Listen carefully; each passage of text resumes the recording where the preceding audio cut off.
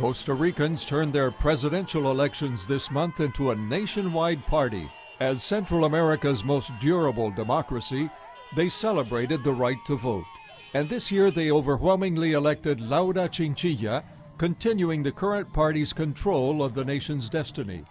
Chinchilla will be the first woman president in Costa Rica's history. But voters also gave evangelicals a victory by electing two of their own to Congress. Carlos Avedaño already knows the struggles that lie ahead.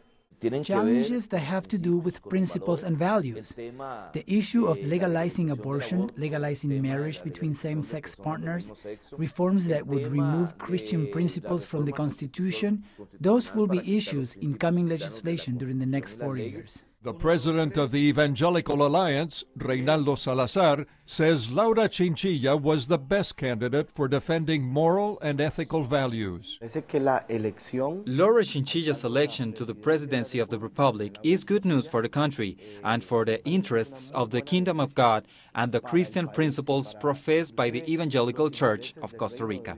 During her campaign, Chinchilla met with evangelical leaders and the Christian media, gaining their support by her firm opposition to abortion and gay marriage. The socially conservative president-elect will be sworn into office on May 8th.